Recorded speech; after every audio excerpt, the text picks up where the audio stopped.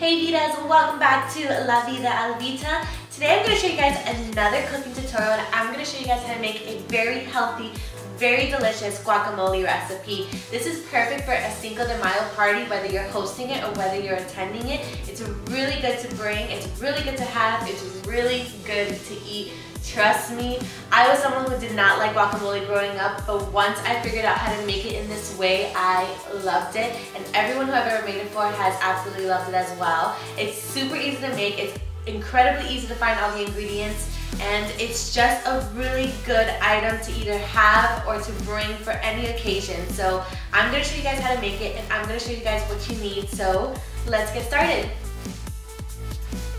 Okay Vitas, so here's what you're going to need. First and foremost, you need avocados.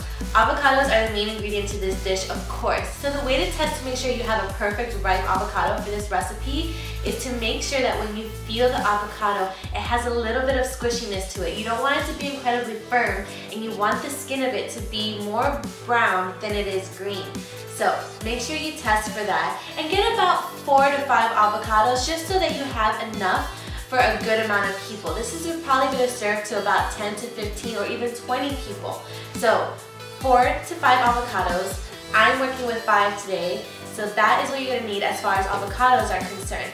Also, you want cilantro. Like in my previous tutorial for the pico de gallo, you want about the same amount, either a handful of cilantro or 1 pack of cilantro, depending on how your supermarket or grocery store sells it.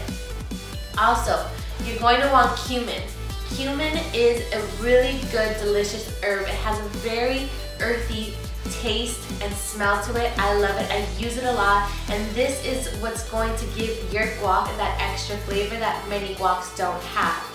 You also can have the option of garlic. Oh, I couldn't figure out the word.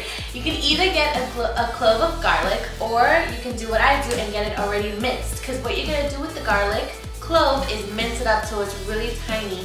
So might as well skip that hard work and just get garlic that's already minced. Also, you're going to need a red onion like I showed you guys in our last tutorial. We're not going to use the whole onion, we're only going to use about 1/4 of the onion. So make sure you get a red onion. 1 is sufficient. Like I said, we're only using 1/4 of it, and we're mincing this down to really, really small pieces too. And last but not least, of course, lime juice. Like in my previous tutorial, again, a lot of the same ingredients, so if you buy one, you're set to go for the other one. You just need a couple of other things. Lime juice. Again, you can opt to get regular limes and squeeze the juice out if you want, or make your life a little bit easier like I'm trying to show you guys here and just buy 100% lime juice. So that's really all you need. Of course, make sure you have a bowl to mix everything in, have your cutting board to cut everything, and have a knife to cut everything. You're also going to need a mixing spoon down the line, but everyone should have one of those. So it's really easy. That's really all you need. So let's get this started. So the first step is taking your avocados and cutting them down. So take your knife and split the avocado in half, following the seed on the inside.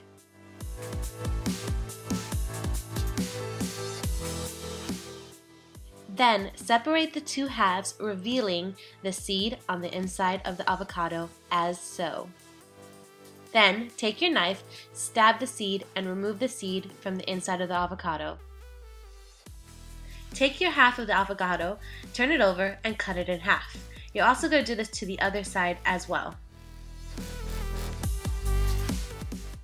Once you do that, the avocado should be a lot easier to peel from its shell, as you see.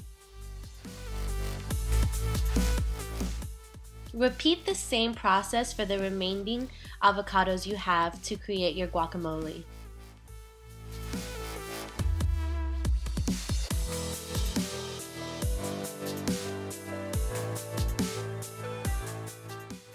Our next step is the red onion. So you're going to take about 1/4 out of the red onion, as you see me doing here.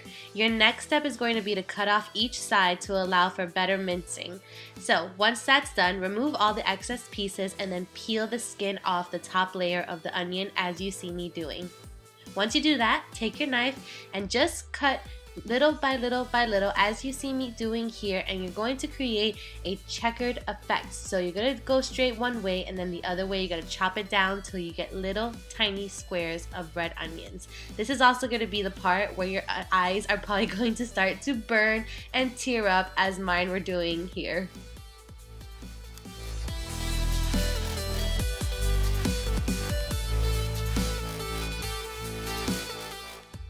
Now we're going to take the cilantro and start removing all the big stems that you see, separating the leaves off the stems.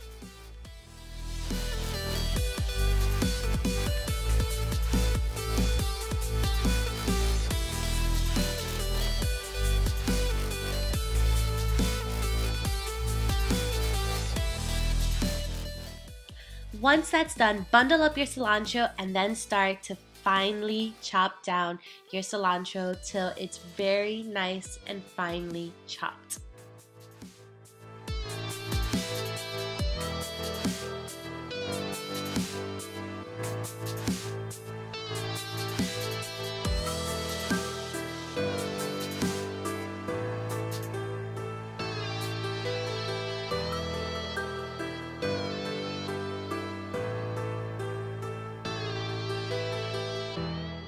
Now that all of that is done, take your bowl that has the avocados, cilantro, and red onions and add about a teaspoon of minced garlic. If you have it already bought minced like I do, just take the teaspoon like I said. If not, take about a clove of garlic, chop it down finely, and add it into your bowl. Now we're going to add some cumin into the mixture. Add about a teaspoon, but if you really like cumin the way I do, I add about a lid full to my mixture. Just because I really like it, I like the way it tastes.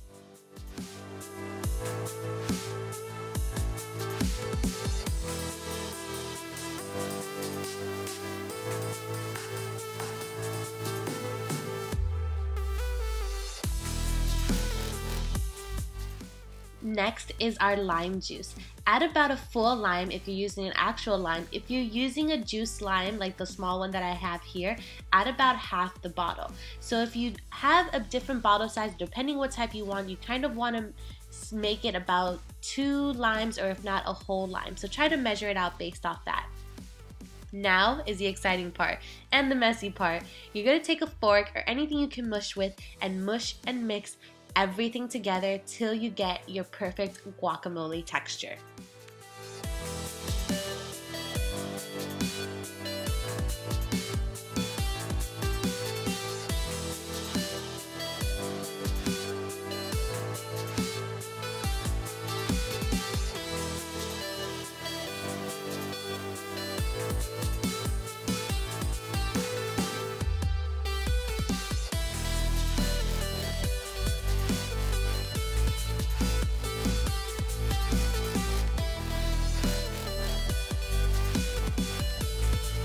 So there you go, Vitas. Everything is all said and done once your hands have been hurting from mushing all the guac and all the ingredients together. I would recommend leaving it overnight and make sure it's refrigerated because it is very fragile. It will start to brown if you do leave it out for a long period of time. So there you are. I hope you guys enjoy, and I hope to see you back for some more.